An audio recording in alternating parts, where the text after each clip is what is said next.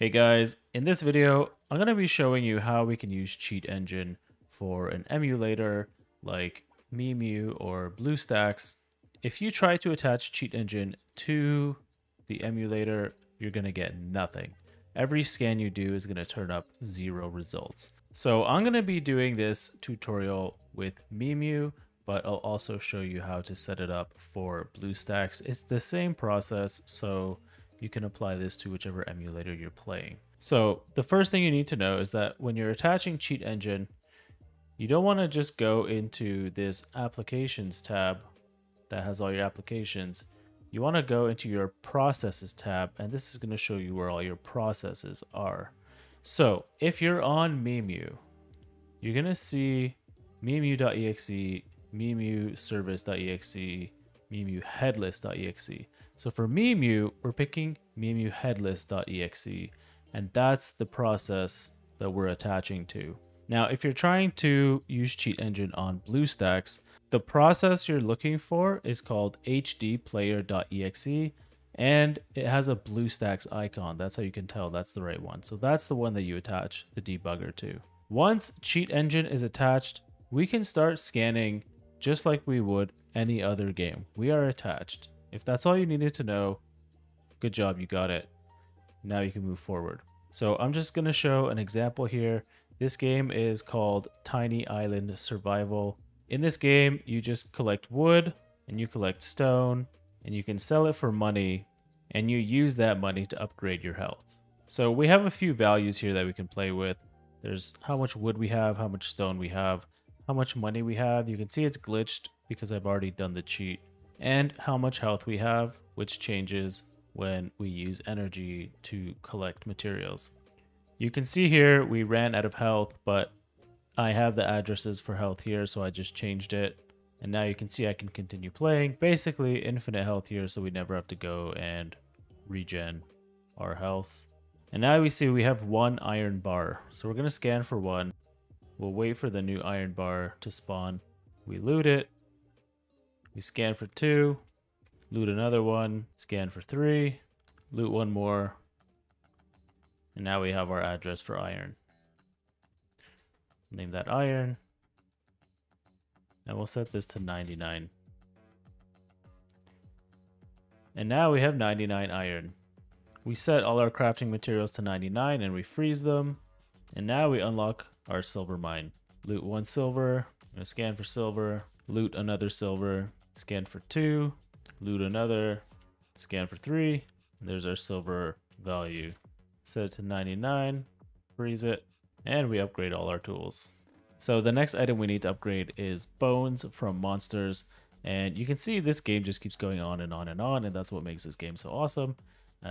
With cheating, we can get through this really fast. I think just with what we did so far, that was probably 1 full day of playing this game, and we did that in about 10 minutes. Pretty easy to get progress in these kinds of games, really fun to cheat. It is possible, you just have to attach to the right process before you can get started. And if you still can't find the value that you're looking for, I would say instead of looking for a 4 bytes value type, I would just search for all, and that might take a long time, but it's a good way to just drill down for the first time you're finding the addresses. Once you find the addresses after that, it's fine. You don't need to do that again. You'll know what to scan for, or you can save pointers. One thing that I found doesn't work is if you want to see the opcodes for how the code is written into the game while it's running, that doesn't work. It shows nothing. So basically you're emulating on a virtual machine, so you're not really getting opcodes, because opcodes are based on your processor running processes, and we're running a virtual machine, so we're not going to get opcodes. So I'm going to close this game now, and we're going to go into Bluestacks, and we're going to pick HD player, and we're going to look at our player's power level here, which is 10,137. 10,137, and we'll do a first scan. We'll search for unchanged value because it hasn't changed. So we'll just go and train some troops, and that will increase our power. Now it's 10,187. So we'll scan for that.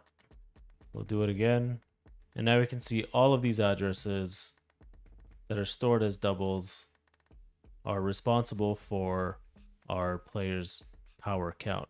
And we did scan for all value types because we don't know what it's going to be stored as.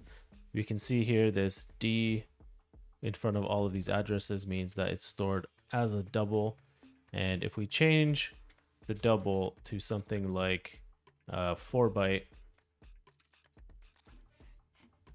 you can see it says value 0. So it has to be a double, at least for this game specifically, in BlueStacks. So we can go to all of these addresses and change the value to something like 20,000 and see what that does to our power level. So we can see here on our player card, it says 20,000.